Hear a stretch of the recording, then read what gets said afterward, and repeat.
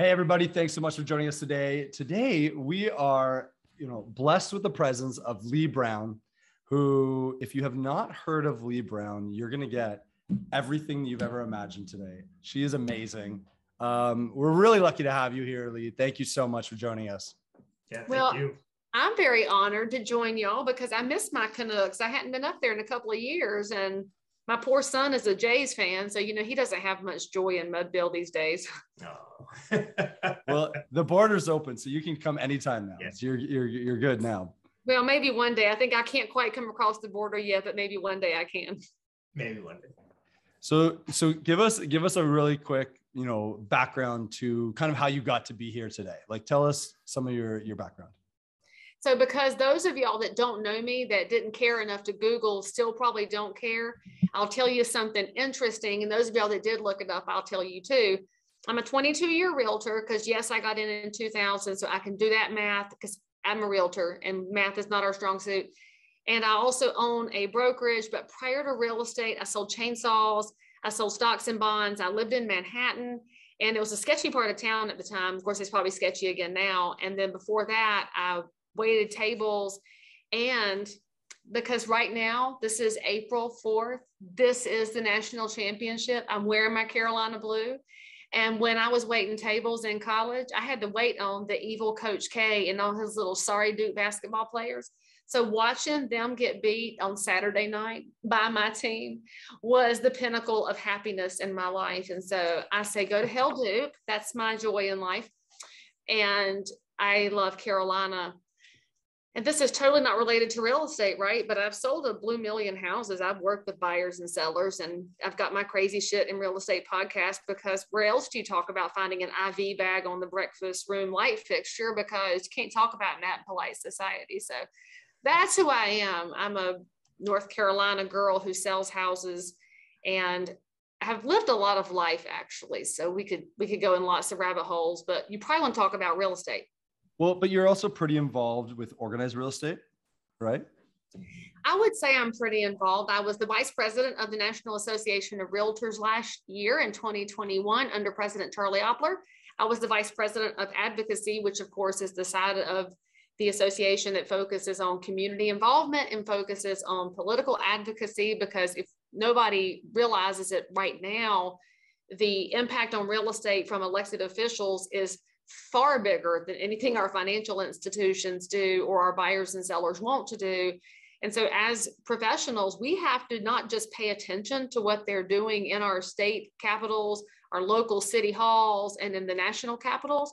We have to be the one who picks up the phone and says, you people are a bunch of morons and this needs to stop. Although you kind of have to say it nicer, except their staff is all 23 years old and just got their political science degree. So you can be as nice to them as you need to, but that's a really important role. And it's why I volunteer, because I can't let my business be dictated by people who haven't conducted real estate in 40 years without my clients having a voice at the table, which is what I do when I volunteer. So long answer to your question, but I've been involved at the national level for a little over a decade, so about half of my career. And then I'll be the state president for North Carolina Realtors next year. So I'm now focused on doing some things here in these 100 counties. So you're kind of switched on, and in the big picture realtor space. Is the realtor under attack? Commission models, brokerage models, employee models, everything we have that's a model, excluding the supermodels, is under attack. So what's going on? So let's blame Australia. Okay, so Australia can be blamed for a lot of this because their real estate model is what consumer protection groups, and I'll put the little quotation marks on that, consumer protection. It's a bunch of old retired white dudes in Washington, D.C. who want to determine what real estate looks like. And I'm still not convinced any of them have ever bought and sold a house. And I really want to hold up a therapy doll to them and say, show me on the doll where the realtor hurt you, because they're so angry all the time. But they love that Australian model. The Australian model, though, is not consumer friendly. It is a model where a listing agent can list a house and not let a buyer agent ever in. There is no buyer agency. And so buyers, if you want to buy a house, you don't have a pure MLS, which is a free market. You got to go knock on doors, beg a listing agent to let you in. And then God help you if you don't like what the seller's asking for. There's nobody to fight for you and be in your corner. our consumer protection groups in the US and in Canada as well, so they work in concert, they don't really like buyer agency because they believe it adds cost to the transaction, forgetting that there is a fee for buyer agency, but it helps the buyer know, what do you do when you make an offer? Should I do an appraisal? What about inspections? Is this a good neighborhood? What are property values like? How do I negotiate a mortgage? Like all the things that we do for our buyers to help them put together all the pieces so they can make a wise purchase. And the government agencies want to wipe out buyer agency on the guise of saving money. And it's not always about the end dollar, because let's be real, any buyer agency fee is paid by the consumer. It's just currently baked into the price in a way that the consumer can afford it because their dollars go to their down payment, their dollars go to deposits. They just don't have extra cash laying around. So that's the direction that we are seeing a push for from our bureaucrats and our elected officials. But again, it's because for most of them, they just haven't conducted real estate in so long, they're disconnected from it. But the average human goes through a real estate transaction 3, maybe 4 times in their life. And so over that 50 years of adult life, you do it so infrequently that you may forget you paid somebody for a very valuable service. But 5 years later, you're thinking, man, I paid them too much money. Well, that's also the disconnect from realtors who have failed to communicate with people after the transaction to show their value in an ongoing fashion. Because in 5 years, if your clients have forgotten you and thus they don't defend you, part of that fault has to lie on us. And so I can only be aggravated with these consumer protection groups if I'm also aggravated with how we have failed to message to the public what a realtor does and the value that we provide in an ongoing fashion, which, by the way, most agents do. They're talking to people, here's a painter, here's a contractor, yes, you should refi. Most agents are doing that in some way, but it's just not a consistent platform. And so because of those two failures, there is an attack on real estate. There is a drive to get rid of the multiple listing services that have made our 2 countries so successful in real estate, is that access to a free market of information, so that when I list a house, every agent's buyers can see it. And when my buyers are looking, they can see everything in the market. Every other country on earth is so jealous of our multiple listing service because we have a true open marketplace, and our government wants to make that a regulated utility. Well, that's not what it is. It's not about the data points. What that multiple listing service is the 3 of us as professionals agreeing to cooperate with each other so that our net clients will be best served. It's an amazing resource. And if we don't get really, really active right now, all of us, we could possibly lose that. And that's not good for our neighbors or the market. It's not good for the whole industry, right? So, maybe, you started 20 years ago, I started 17 something years ago. We were holding the data. It was hard for a consumer to shop on their own, get the information and all that stuff. And that's completely changed. In Canada, the US, a whole bunch of other areas, we're not data keepers anymore. I don't care. I don't want to be the data keeper. I want to help people navigate the transaction. Yes. I want to make sure they get a fair deal. And then when I look at the Australian model that's held up, and it's held up here as well, and right from the federal government on down, let's look at this model. Their prices have increased the same amount on average as ours, or more, in a frustrating, environment where, if we were just to flip a switch, changes where, problems can happen, right? So if we switch to this model right away tomorrow, what would the market look like? And in Canada, or in Ontario anyway, in our area, auctions are unregulated, completely zero regulation. So all of a sudden you have maybe the auction houses bidding against you, and Canadians aren't used to auctions. And so there'd be a steep learning curve on how to protect yourself without maybe an agent helping you protect yourself. So the change, right, because what you're saying is so true. We'll bleed agents, but you're also going to have this whole class of consumers that finds themselves just boxed out because they will not know what to do next. And let's be honest, Jody, the consumer that gets hurt the most is not the 1%er. It's not the super wealthy. It's the regular person who's trying to figure out I got to be at work tomorrow. I got to pick up the kids from daycare. We're out of space. We'd like to get closer to work. They're juggling a very busy life on a budget. If the market shifts overnight, which is what's happening right now, they're going to be the ones that get left behind because prices will continue to go up and they're still here. And here's prices. And now no opportunity for financial stability, no opportunity to put their dog out in a yard and paint the bedroom. Yeah, agreed. So we don't talk about equality, right? So that's always a conversation in today's world is everything's got to be equal. Well, your starting line should be equal. If you take buyer agents out of the transaction, if you eliminate the MLS, then there is no equal starting line for buyers. Not everybody will have access to the same houses. Not everybody will know what to do next. And we already have that out there because not all realtors are created equal. I do believe that this year and beyond is the realtor with the skill set is the one that's going to really knock the cover off the ball. The realtors who have not gotten educated and aren't paying attention will go away.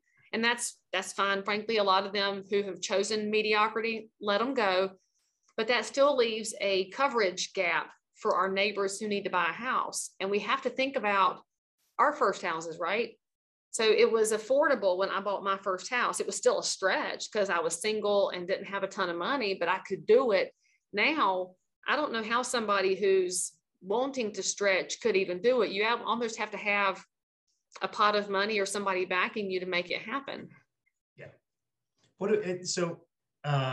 Very recently, I believe NAR came out with some rules that said, exclusive listings are bad, which goes to exactly what you're saying is, selling properties and not marketing them to the fullest, not exposing them, to the partners in the neighborhood and other buyers is bad.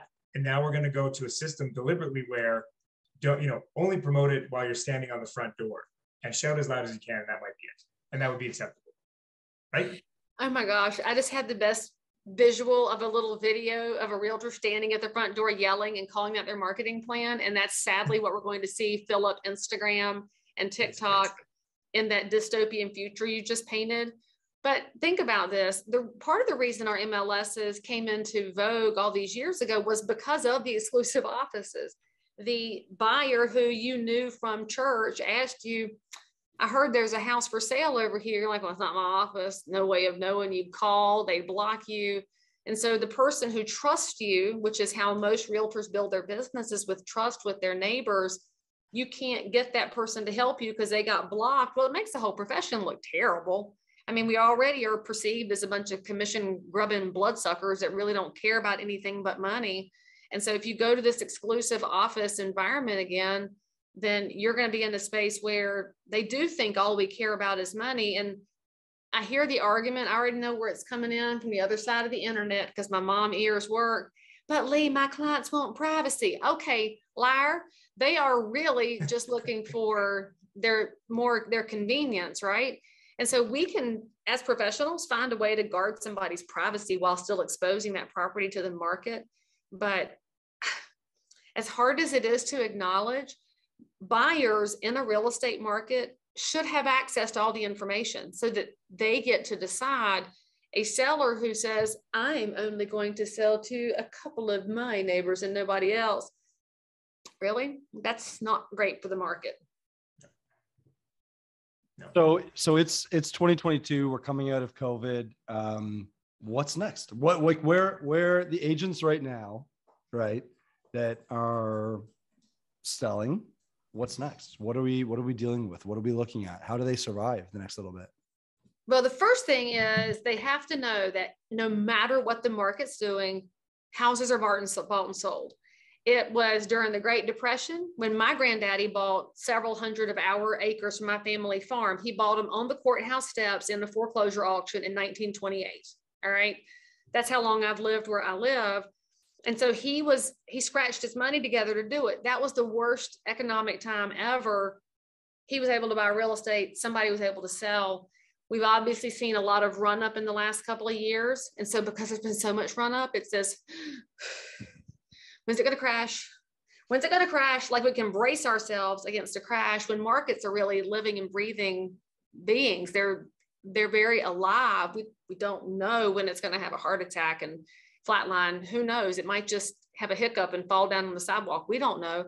But because you don't know, if you remember in your head that houses are always bought and sold, land, condos, commercial building, always bought and sold, what you have to learn is to accept that the market moves. And so for my agents, for myself, for anybody I know, the answer to any real estate question is it depends. Should I sell right now? It depends. Should I buy right now? It depends. It's not always a blanket yes or no. And I find that realtors right now, if somebody asks them, should I sell? Or they will say yes. Why? Because they need a listing. However, the person who's selling will find it easy to sell right now in the grand scheme of things, but where will they go? And if it's that person who does need to capture their equity and stockpile it, yes, you should sell. But if you're selling because you want to play up and move up in the market, all right, let's talk pros and cons, because there's always pros and cons. They may yet want to do it. They may not. A truly professional realtor doesn't broad brush and says it depends. With buyers right now, I'm a risk averse person just by nature. I don't live in a lot of risk. I've been sitting on some liquid cash for 3 years now because I have felt very uneasy about the heights of the market. How much money have I left on the table by cashing out in 2019? We weren't going to talk about that. That's okay, because when the market does go down at some point in the future, 12, 24, 36 months, who knows, I'll be prepared to take advantage of it. But that's how I live. Some of your buyers want to have that same opportunity. They're waiting for it to go down. That's cool. As long as you know, we don't know when it is. I got your back. I don't know if we should sell now. Is it going to go up? I don't know. It depends, right? So when you're the realtor who can say that and know where you are risk-wise, know what the markets can look like, you become a ridiculously trusted professional, because most realtors can't stop themselves from, it's always a great time to buy or sell a house, or posting on Instagram, sold this house in 5 minutes with 483 offers. I'm amazing. All right. So if you're posting that stuff, you've basically told the consumer that you're not worth a toot. If you're the realtor who can look somebody in the eye and say, it depends, they're going to keep coming back to you to say, talk to me, tell me more. How do I make a decision? Well, you'll have a job forever if you're able to guide people in those conversations. It really is. It's just asking for more information, right? It depends. It's just that, hey, okay, well, I need more information to help you do my job better. And it shows you as the professional then, right? It's not just saying, oh yeah. Always sell. Totally yeah. Sell. I can sell it in a minute. Okay, great. I can get a Home Depot sign too. Right. But the question becomes, where do they go? And I don't know about y'all, but in my market, every realtor I talk to who's been in for more than 5 minutes has a whole list of people who want to sell, but they have nowhere to go. And so the minute that the pipeline starts to unlock a little bit, I think we're going to see a quickening of the market. I just don't know what it's going to take for that to happen. And that's the reason we have to continue having conversations, because when it unlocks, you better be the first one to the table. Because one thing we learned in 2007, when the recession went on, is if it took you too long to react, then you were always chasing a ball downhill. If you reacted fairly quickly, you could be in front of the ball and get somebody safely in and out of the market before it got away from them. And I don't say that to be negative. I say that because you have to have some realist about you in this business. And if you're watching this or listening to this and you are a newer realtor, you are early in your career, for the love of all that's holy, you've got to find a mentor who's been in the business more than 10 years, who can walk you through what to expect in a changing market. I don't know when or how it's going to change, but real estate is cyclical. So get yourself mentally and skill set prepared before it gets here. So even in 07, 08, though, the speed of the decline was drastic, but the speed of the recovery was just as drastic. And so when people were waiting, I'll wait. I'm going to catch the bottom. I'm going to keep, we saw a less dramatic valley here in Canada, but I mean, it was over before you blinked. And people that were trying to time the market, by the time, all those people that said, oh, I'm waiting for this, when you called them, oh no, it's not the right time. There's a lot of timing and different investments and things, but, especially if it's your home, there's very little timing involved in that. The timing involved is your family life cycle more than trying to time a market. And in my career, more or less, interest rates have just gone straight down, more, in a bumpy way. But you know, my first mortgage was 7% and my last mortgage was 1 point something percent. You know, and so you know, you're talking about finding a realtor that has 10 years experience, maybe find someone with 30 years experience, because, you know, even I haven't seen what going up, you know, the return to from 2 to 7% looks like, or whatever the next 5 or 10 years looks like. It's going to be a different ride. And I'm not even sure some people know how to write the conditions and terms in a contract that, you know, we used to do. So it'll be interesting to see how that part goes. Oh, they don't, because they've been riding the wave, right? So it became get a living, breathing person on the hook. And if you write enough offers, you'll sell one. And if you get a listing, it will sell. But they're going to have to probably learn seller financing. Are we going to have mortgages that can be assumed? I don't know of a lot of realtors who can explain an assumable mortgage. And it's not that a realtor has to know all the skinny, but you better have a lender partner who can. And so now might be a good time to talk to your lender partner about those financing things that are going to come up as the market shifts, because I mean, it's just wild, right? So historically, over 50 years, the average 30-year fixed interest rate hovers around 6.5%. We've been in a free money environment basically since 2008, and it just now is starting to move up. Well, my first mortgage was 11 3/4, and I was so glad to get that loan because I got my house. We have to have that mindset too, that says it almost doesn't matter what the interest rates are doing. It's what does it mean to your budget? And if you're cool with your budget, then I'm cool with helping you. We got this, friend. But to still tell people 5% now is still historically below average, you done good. And if you were even at 7, you were just above the average. It only matters when you look at the monthly nut, because of what you just said. I love that phrase, the family life cycle. Things change. Like, it makes me physically sad right now to talk to old people who can't downsize because there's nothing to downsize into. And they really don't want a giant house anymore because the kids are gone. They would like to get in the RV and go. And we have to be ready to help them when that day does come. And the next part of the conversation, the squeeze we've had in the last few years, are we building the stuff we need to live in? Are we building the stuff we want to live in? You know what I mean? That conversation is happening everywhere. And, you know, I think everyone's pointing the finger at everyone else. Not building, not enough. Real estate agents made the prices go up. The, you know, city council, somebody's not allowing anyone to build stuff. Where's my tiny house? You know, like whatever. Like, you know, you're not allowed to put a tiny house anywhere around here. We're just having that conversation in our local group. You know, so what are we supposed to do with all this stuff? I mean, it's I feel like we're at a funny space where we're kind of stuck. We're supposed to have some perspective around us. As realtors, we have to elevate up beyond the sign in the yard and say, let's look at the big picture here. We have increasing demand, which is where the prices have come from. And if you can show me the realtor who controls the prices, that's who I need to hang out with, because that's a giant amount of power. And I love power. So yeah, we don't have that power, right? Realtors don't take somebody's little hand and force them to sign their offer to purchase, right? We're facilitating. So we need to take ourselves out of the guilt space, and realtors are quick to assign their own guilt to each other. I think the biggest problems right now are affiliated with the supply chain. The cost of materials is crazy. So if you follow me online, you know, I have my little chicken flock, and I've added chickens this year because I needed to. And we were expanding. It's chicken math, right? It's always chicken math is what happens. Chicken math is crazy because we were going to have 10 and now we have 48. And so my husband might be a little unhappy with me right now, but I'll point out that he's naming them. And so this is on him too. But we had to expand our coop and our run.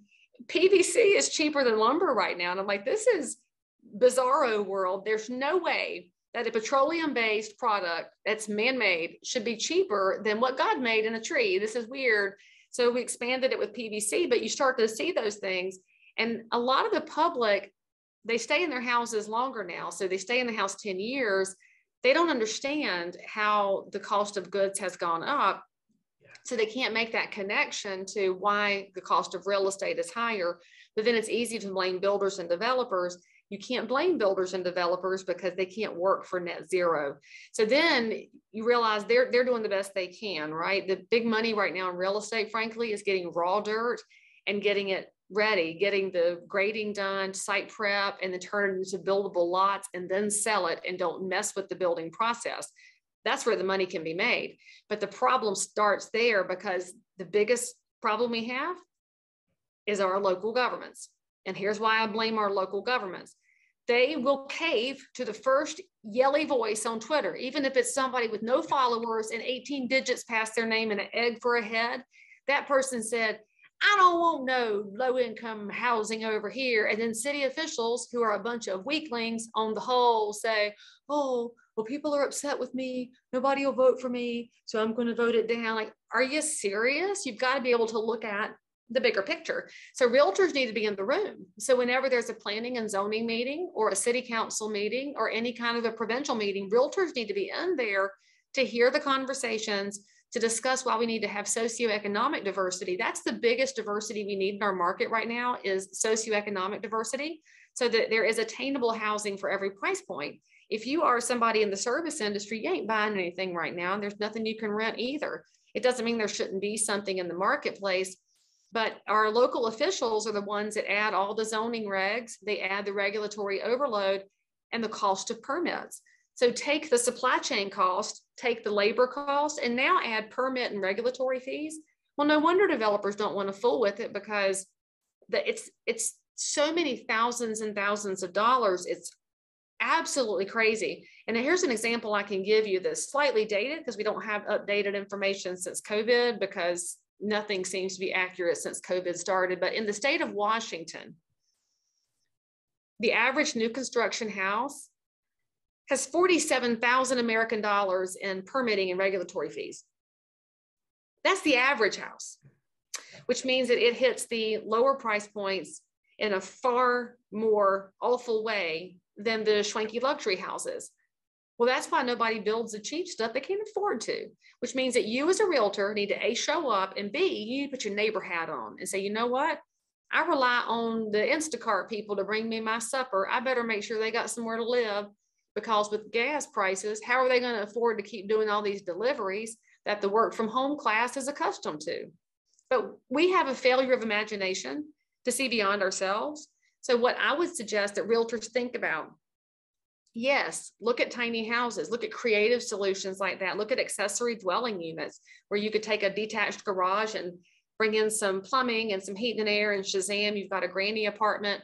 To think about how a single family lot could be rezoned for a duplex or a triplex or a quad, because we know that with residential financing, that loan that you're qualified for is a 1 to 4 loan. So we should have more quads here and there.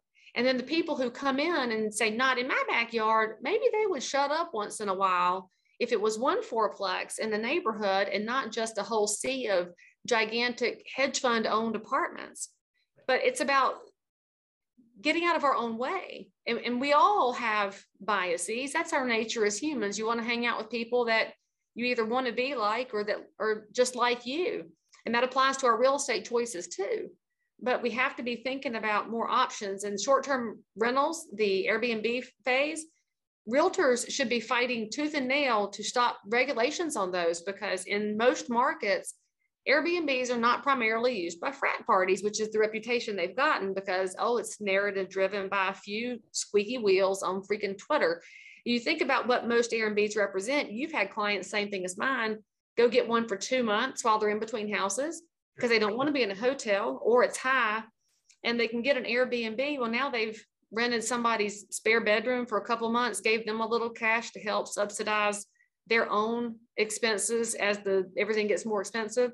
It's like a win for everybody, but it only happens when we're able to look beyond a narrative and look beyond our own biases. That's a long answer to your question, but that's a hard sell. We're in town. We're in Canada's destination, the nation's capital, and we've banned more or less short-term rentals. So you need a permit.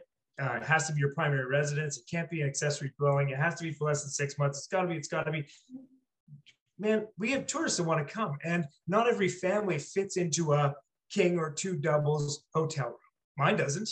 And so when we travel around, am I going to get 2 hotel rooms, or a suite, or I don't know. Where am I going to put all these people, that I drag around with me, all these, ankle biters and crumb snatchers that I drag around in my car? Where do we fit into this stuff? And so I don't know. Those solutions are really good for our family situation and many others.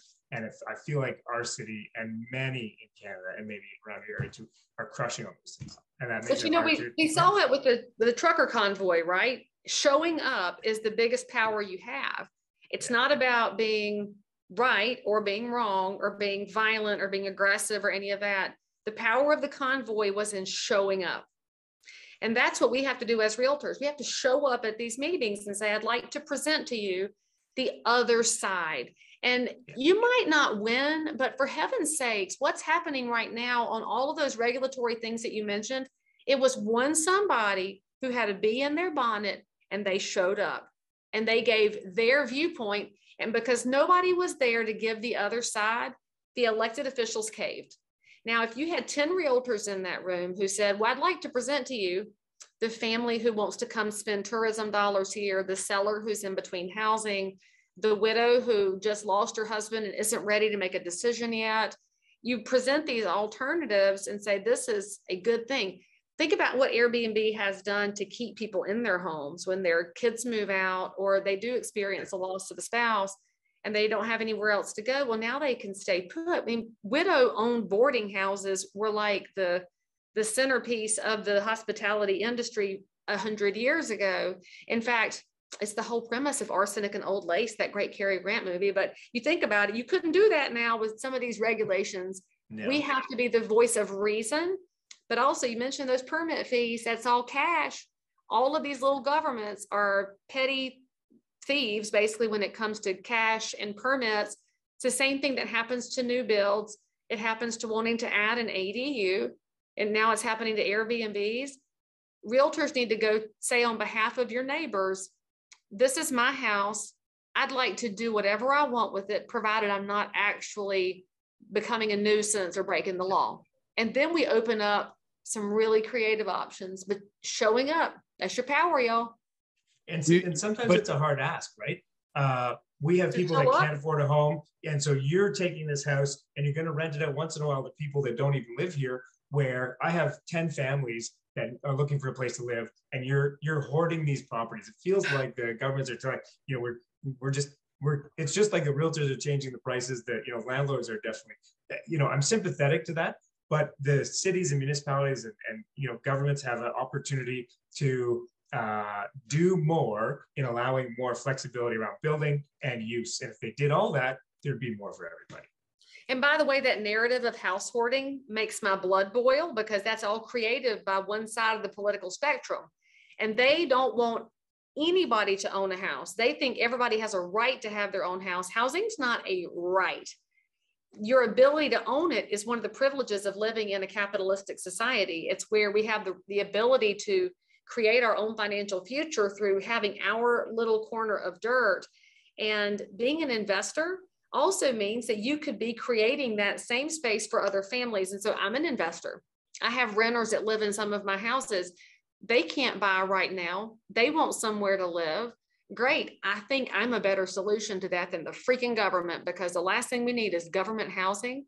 So we should have more mom and pop investors like me that want to provide clean, safe, decent housing and buying it in all price points.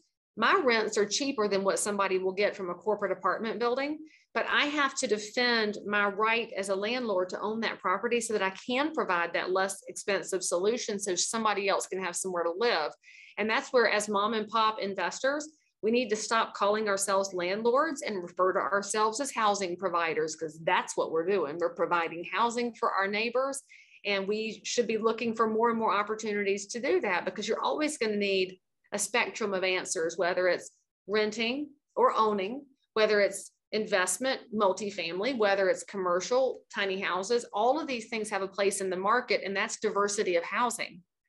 I hate that the word diversity has just been taken over by people who want to do the check boxes of the immutable characteristics you're born with. The real diversity we need is in price point, socioeconomic coverage, opportunities. I mean, you need a lot of stuff in the marketplace to make it good. Hell, a library that only had cookbooks in it would be the most boring place on earth. But a library that has a different shelf for lots and lots of topics, you can spend days in there. For sure.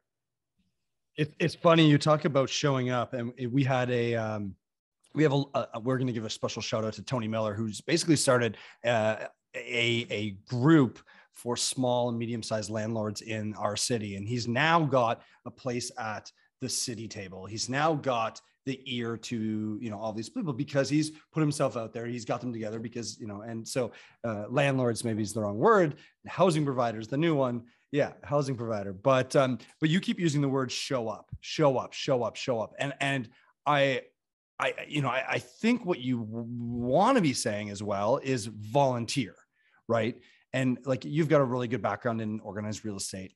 There's a lot, like we're bringing you in from the States because I think there's so much value for us up in Canada to hear what's going on down south, but just being involved is even just a first step at no matter where it is, no matter what. Well, you belong to your realtor association for a reason. And I think too many realtors want to fuss about what the association is and isn't doing, forgetting that, the association is me. And so if I'm yelling about my organization, I'm kind of yelling at myself. So you better get into the room. And showing up is step one. Doing something, I think, is step two. So for a lot of realtors, if this is foreign, you're not used to advocating. You're not used to this kind of political junk we've been talking about here, because this can feel overwhelming. It's so big. It's so huge. We're talking about the largest economic sector in your country and in mine. We're talking about the impact we have on our neighbors' lives, their long-term financial. It's so big.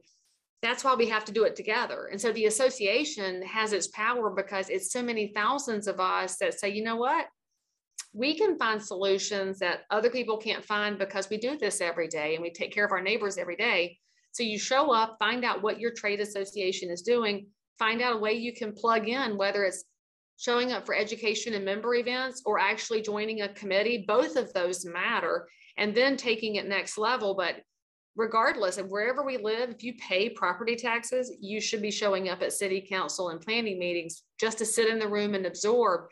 Because think about this, you could go to city council, hear what's happening. What is Ottawa proposing for Airbnb? You might bring that back to the Realtor Association and say, hey, y'all, I didn't see anybody there who was from the association, so I'd like to make a report so y'all will know what I heard. That is as impactful as getting to the microphone, as being that person who is a conduit of information. And remembering that you're wearing all these hats, like you're a taxpayer and you have kids in the educational system that want to own a house one day. So you're thinking next generation, and you're a professional making a living out of this. And oh my gosh, if you're a broker, other people's lives hinge on you too. You have to be involved. And by the way, if you really don't like what the association does, spoiler alert, those of us that show up make the policies. So if you want to change things, get in the room and tell us how you've got the brilliant idea to fix everything.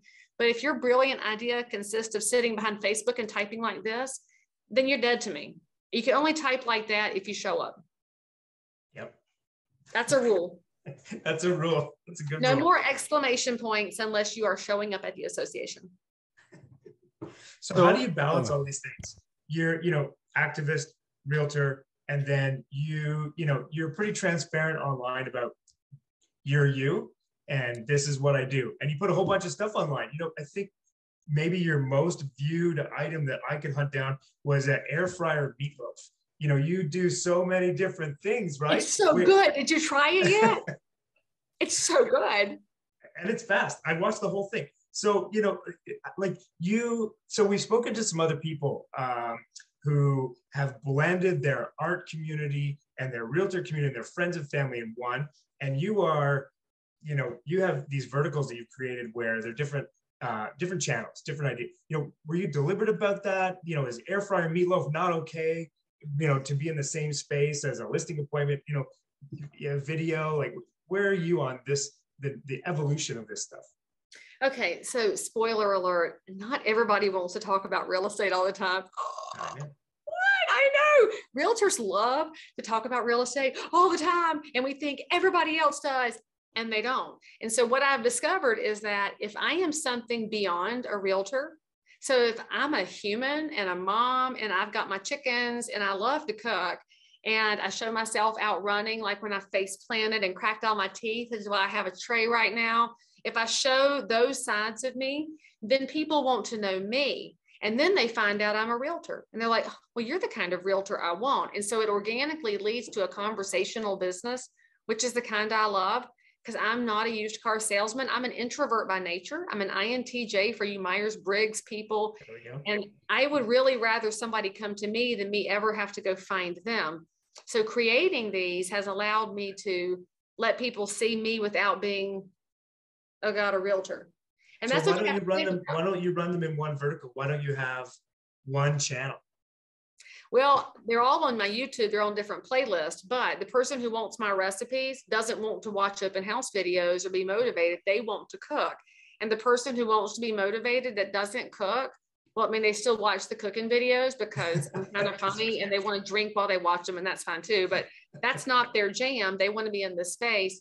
Early career realtors who find me because they got their license and they want somebody to look up to, they need to stay focused on real estate. And so I create playlists. They're all in the same space, but because my messaging in each one is very focused, it seems like I've built silos. I haven't built silos. I'm just focused.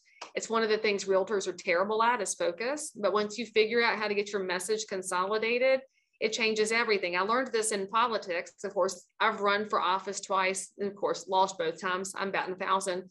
But one thing you have to know in politics that we say is if you're explaining, you're losing. So that's why I go for brevity. So when you watch my videos, the only ones that really run long are either the cooking videos because people need to watch me cook and I understand that. It's a whole different space. Or my packing videos for conferences, which are 50 minutes long and people watch the whole 50 minutes, which I find to be weird, but okay. But everything else is in that 60 to 120 second space. Sure. That's where people are. And remember this too, you have no privacy. There's nothing left. And so trying to mush all your things together, you don't have to anymore, because if somebody looks me up, they're now going to see all the sides of me. And then they decide that I like part of her. So maybe I'll like more of her. And in a world where we live in echo chambers, I can't tell you how many people come to me and they're like, oh my gosh, how do you get away with talking about Jesus all the time? How do you get away with being a political conservative in today's world? How do you get away with, being a wife? Oh my gosh, right? They're kind of fascinated by this. Well, everybody else has tried to dumb down their message. I live very focused in my space. Yeah. I first fell in love with you. How I first met you, learning around love letters, right? That was kind of my intro. It's not just a love letter. It's a real estate love letter. Okay, I'm sorry. The real estate love letter. Have you been exchanging love letters? Like there was way more to this maybe than I signed up for. Well, Jody, we weren't going to tell it, but now that there's no privacy, we're just kidding. Nobody writes letters anymore. Well, but it was more than that, right? And it was the fair housing and how, when I chat with an American agent, it's like, what? You're not allowed to do that? So maybe can you, for us Canadians who have no idea on what you're allowed or not allowed to do, can you just give us a quick summary real quick? Oh, well, I live in cancel culture. And so in cancel culture, you have a world of people who have put themselves into their own little chambers. And unfortunately, when you live in a chamber, you stop seeing all of your neighbors. And so fair housing issues in the US tend to come from, go back to the early part of the conversation, the idea of the office exclusive listing. You can pick and choose who comes in your house. Well, you say you're doing it for privacy, but if you're doing it for other reasons, for discrimination racially, for familial status, for gender, for handicap, any of our US protected classes in fair housing, you now potentially have a problem, because even if the seller did not intend to discriminate based on somebody's immutable characteristics, it might look like they did. And so we have this issue of, most people I think are good at heart, and I don't think they maliciously harm their neighbors, but they can accidentally do it because every one of us is just wired to like some people and not like other people. It's just real life. It doesn't mean that in your professional real estate life you can discriminate. And so we have these ongoing battles in the US, and our agents get very confused because they really do want to do the best thing for their clients. The market is competitive. And so they're thinking, I will humanize my clients so that their offer will win. I'll make them as lovable as possible.